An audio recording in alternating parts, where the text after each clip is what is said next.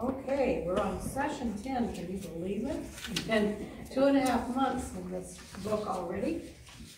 So let's pray and we'll jump in.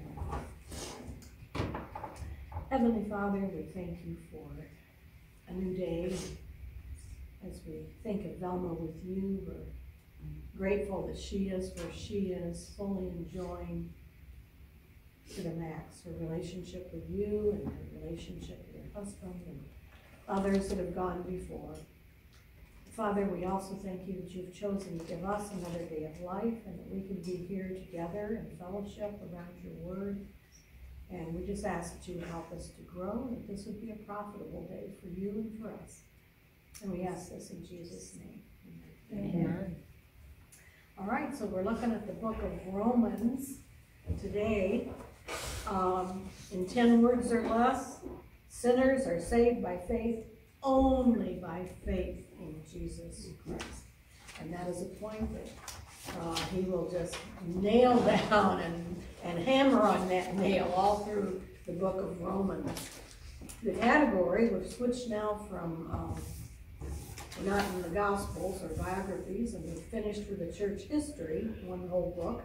So now we're in the epistles or letters. So this book of the Bible, Romans, is a letter written to the members of the church in Rome. We saw at the end of Acts, in Acts 28:14, we learned that Paul arrived safely in Rome, and so did Luke. They had that shipwreck, they were on the island, the people there took care of them, gave them all kinds of provisions, whatever they needed, they said, and they sailed on, and they arrived safely in Rome. And almost immediately, Paul began sharing his testimony with the leaders of the Jews. I think it said after 3 days, Paul called them to meet with him. And then Paul ended up, the very last verse of Acts tells us that Paul was in Rome for 2 full years. And during that entire time, he was proclaiming the kingdom of God and teaching the things concerning the Lord Jesus Christ. At some point, he wrote this letter. Actually, I didn't look to see whether he wrote it before he got there or in anticipation of being with them, or anyway, he wrote this letter, which is actually a theology book. And the point that it deals with, it explains the gospel and the doctrine of salvation very clearly and very thoroughly. In fact, we're going to look at a little tract that was written from the book of Romans, but before we do that, let's look at the introduction. It's always good for any of these books to see what they said at the very beginning, because they usually tell you why they're writing. And we learn a lot in these first 7 verses, so let's just read that, and then we'll go and make some observations from it. Paul, a servant of Christ Jesus, called to be an apostle, set apart for the gospel of God, which he promised beforehand through his prophets in the Holy Scriptures, concerning his Son, who was descended from David according to the flesh, and was declared to be the Son of God in power, according to the Spirit of holiness, by his resurrection from the dead, Jesus Christ our Lord, through whom we have received grace and apostleship, to bring about the obedience of faith for the sake of his name among all the nations, including you, who are called to belong to Jesus Christ.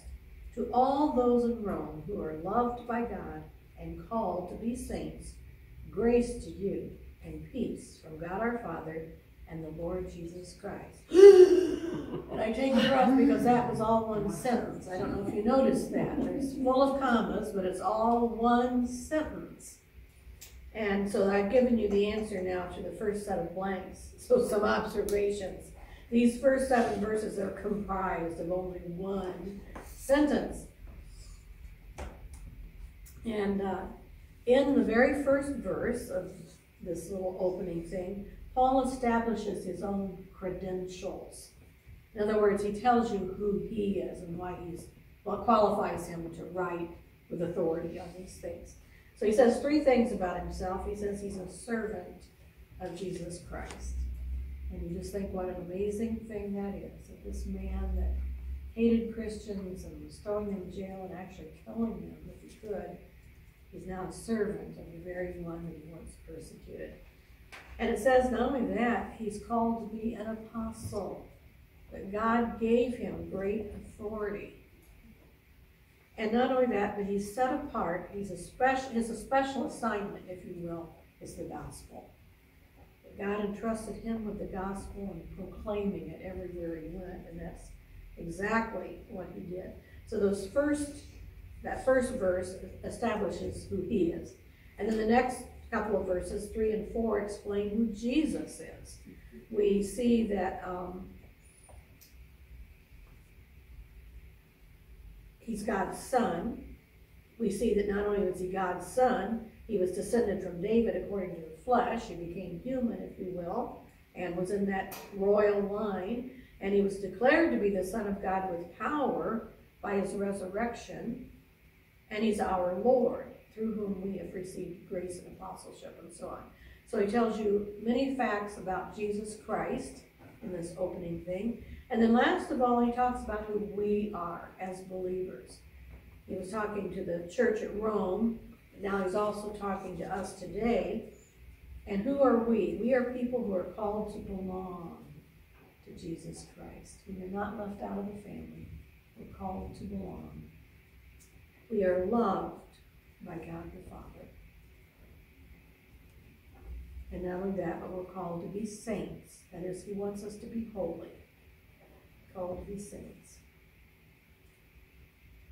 And then another observation I made later, it's not on your paper, but we also see the Trinity very clearly in this opening statement. You see God the Father mentioned in both verse 1 and verse 7. It says that Paul was set apart for the gospel of God. And we know that's God the Father because he goes on to say concerning his Son, Jesus Christ. Okay? And then the very last verse says, grace to you and peace from God our Father. Obviously, it mentions the Son in several contexts there. And then God the Holy Spirit was mentioned in reference to his resurrection. So the Trinity is mentioned there. Okay, some patterns that you will find as you read through any of Paul's writings, but in this book.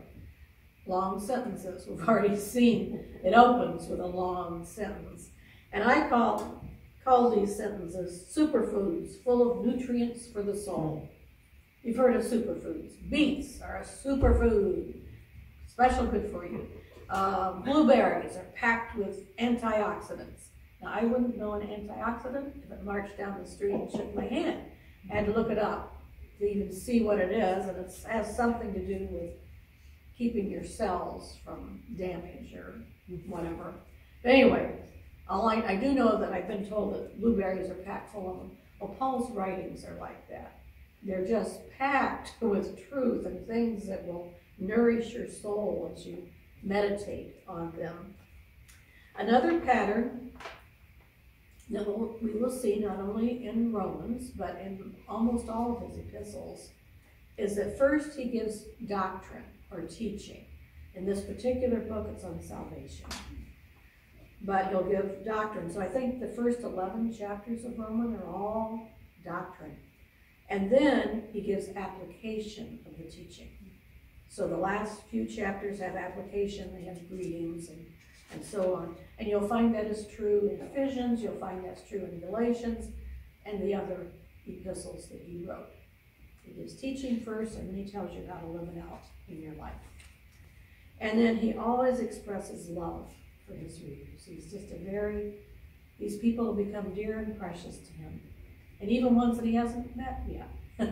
He's been praying for them, he loves them.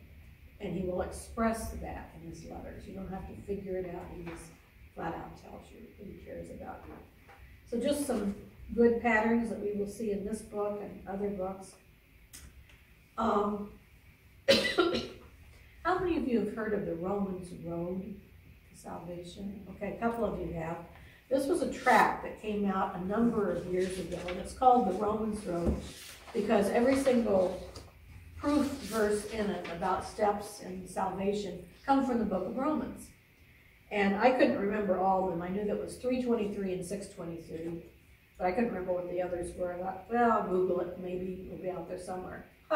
somewhere. There were at least 100 versions of it, I think. There was one for kids that had all these cute little illustrations to help them understand these concepts. Some of them had like Roman soldier equipment on them because it's the Romans road. One of them had a highway kind of diagonal across the sheet. Anyway, I chose this one because one, it was kind of simple, and even though the print is small, doing it on a half sheet, it is very clear. So if you get out your magnifying glass, you'll be able to read it. But I thought this is handy to have. Now the reason I'm giving this to you, well, let me read the paragraph at the bottom, then we'll talk about it. This was a very popular tract some years ago, and it's still available on the internet in many forms, including that one special, at least one, maybe there's more than one, but I saw one for children that provides cartoon graphics to illustrate the main points.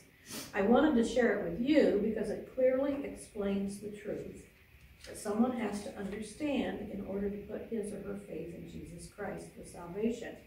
And as you can see, there's 7 statements of truth, like God is the creator and ruler over all. Statement number 2, no one is righteous. Statement number 3, we have all sinned and fall short of his standard of perfect, true righteousness, or full righteousness. Each of those truths is backed up by a verse from Romans. So it's not just man's opinion, but this is what God says. Now the reason I'm sharing it with you is so that this is a tool in your toolbox. If you have someone that you've been praying for and an opportunity for spiritual conversation arises, this is something that you can explain to them. But I also want to give a word of caution. Our culture has changed vastly since this tract came out. Nowadays, your truth is your truth, my truth is my truth, I'm fine, I'm good. You know, that's fine, you want to believe that. People don't have a sense of their sinfulness. So this is not going to make any sense, because if you don't know that you're a sinner, that your life is messed up somehow, you don't need a savior, right? So, but there will be those people that you have, and not everyone. This is not something that you just walk up, that you start talking about with on the plane to the person you're sitting next to, or that you meet in the elevator or something. This is something for somebody you have a relationship with, and that you have earned the right to share spiritual things, and maybe they have opened up and have shared a need, and that opens a door. I just wanted you to have this tool, because if you ever are able to share, you have somebody that knows they need Christ, or they need something, then this shows you what to share with them. And it gives you the scripture, because it's the power of the scripture and the Holy Spirit who can change your heart. So I wanted you to have this tool in your toolbox. Next, I just started to read a book. Let's see.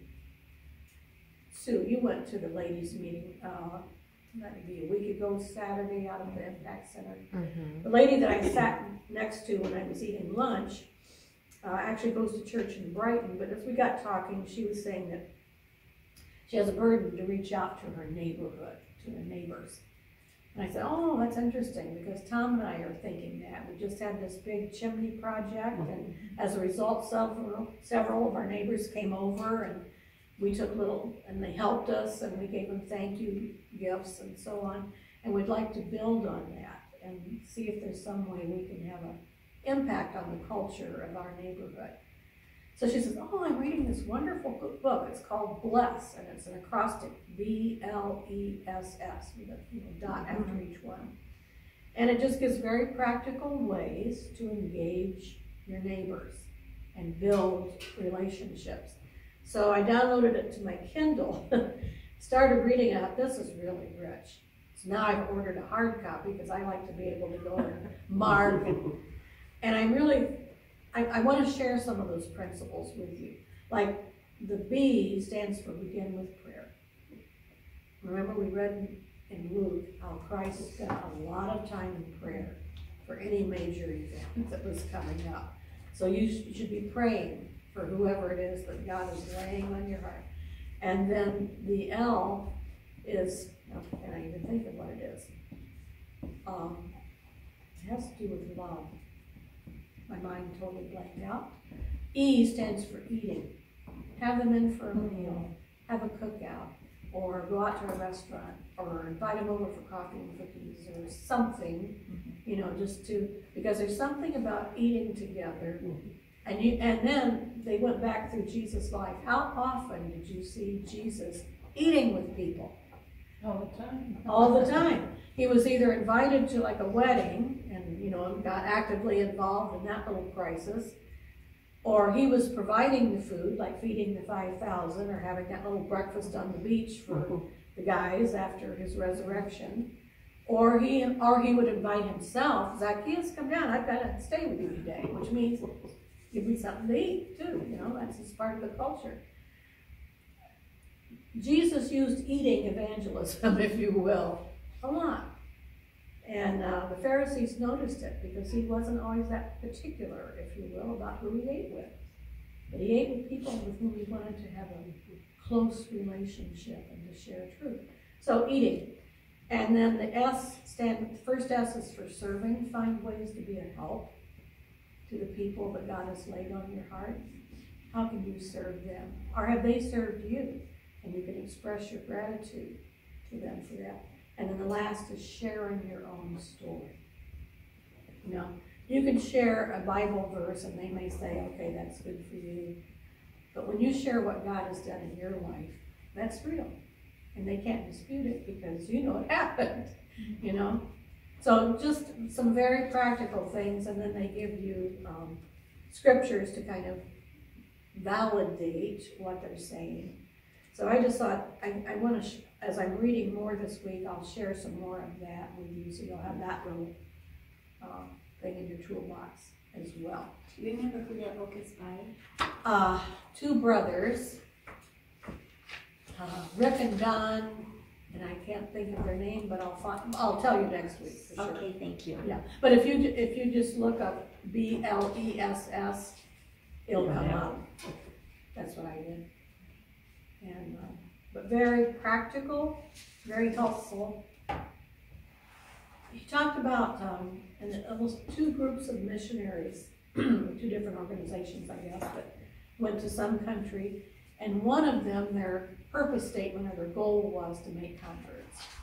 The other one, their purpose statement or their goal was to be a blessing to the people that they would encounter. At the end of 2 years, whoever this tracking group was, tracked their results. The convert group had 1 convert. The blessing group had 48. Wow. Almost 50 times as many. And when you think about it, way back when the gospel was beginning, say back with Abraham, what did God tell Abraham? He said, I will bless you, and you will be a blessing to all the nations. And that's what God does. He blesses us so that we can be a blessing to other people. We're not meant to be buckets, just to hoard all these blessings and just keep them. We're meant to be rivers where they come down and they just flow right out of our lives to everybody around us. I thought, and all of these illustrations came from that book. I just thought they're pastors, and it's neat. They co-pastor a church in Chicago, a great big one that has several campuses, I think.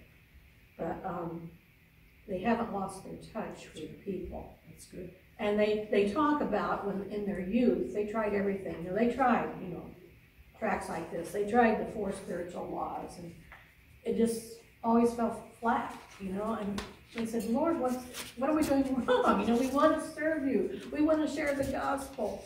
And nobody's listening, nothing's happening. And then God began to open their eyes to this thing of being a blessing. Be a blessing. Be a blessing. And then God was the Savior. So anyway, this is a good book to put those little plugs in, because the Romans is all about the gospel. And in fact, that brings us now to your assignment. And if you'll see, you've got some coloring, using your colored pencils again. So I've given you a large portion of Romans chapter 3. And you're looking for 3 big words that have to do with, big in the terms of they have to do with salvation. One is righteous or righteousness, and then you're also looking for the opposite of that.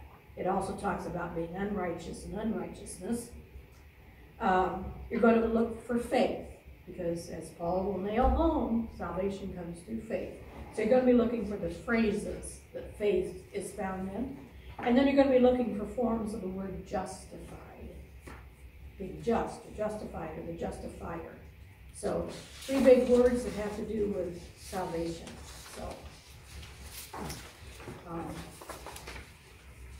that, and then continue to get a chance to kind of skim through Romans. You can just kind of see how those patterns play out.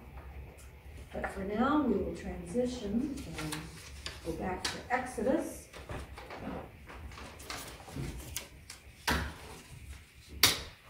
And we're starting on page 84 of the workbook, week 6, page 84. And as you know, if you've done any of the homework, we're getting into the plagues. So this week and next week, we're going to be looking at the first 9. Actually, we're going to look at the first 2. That's what Jen covers today, and then the other 7 she will do, or we'll listen to next week.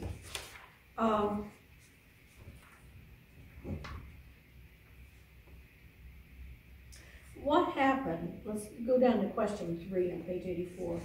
In chapter 7 of Exodus, verses 8 to 13, this is when Moses and Aaron are actually confronting Pharaoh, and Aaron throws down his staff and it turns into a snake and so on.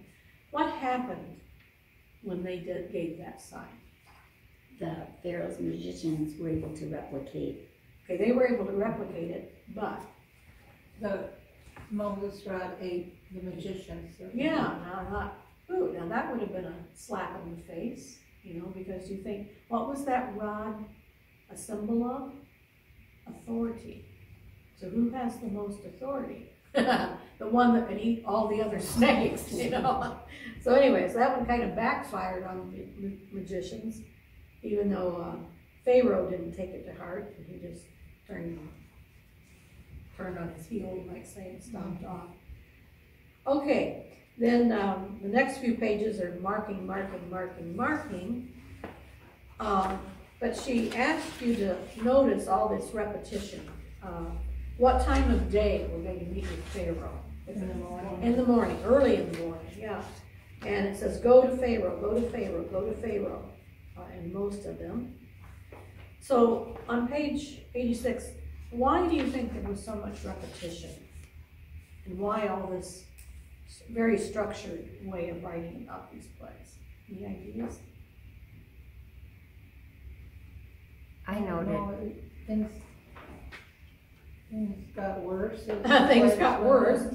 Okay, and To help with remembering, repetition helps you remember things. Yeah, we had talked about that in Genesis, you know, the creation account and other things. There's a lot of repetition. In the genealogies, there's patterns that occur over and over. And again, because the people of Moses' day didn't have this. They didn't have a book they could hold in their hands and refer to. So the repetition helped to remember. But you are right in your observation. Things just kept getting worse and worse. And in fact, Jen will reference that in her talk today. So let's see, on day 3, we begin to see the first few times Moses just hardened his heart and refused to let the people go. But then there were times when he promised to let them go and then reneged on his promise. Every time he reneged on his promise. Or he'd say, well, you can go leave your calves and stop here. He tried to negotiate.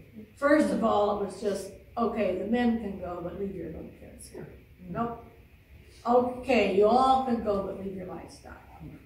And then he just got mad and said, just get out of my presence, you'll never see my face again. Moses says, you're probably right about that one, you know. But anyway, so he's bargaining and bargaining, but in any event, he never keeps his word. How about Moses? What did you notice about Moses? Keeps his word. He kept his word. When at the frogs, when Pharaoh says, please, please, please ask your Yahweh to get rid of the frogs. Okay, what? You set the date. I'll do it on the very day you say, tomorrow. And he kept his word. But unfortunately, Pharaoh did not. But Moses showed himself to be a man of integrity, that when he said something, he actually did it. So he was a good representative of his God, who always keeps his word at the set time, you know. So that's basically what we'll cover. Next week we'll look at days 4 and 5, and we'll fill in the chart on all the flags, and she'll have a few more questions. But we'll go to the Jen Wilkin video now.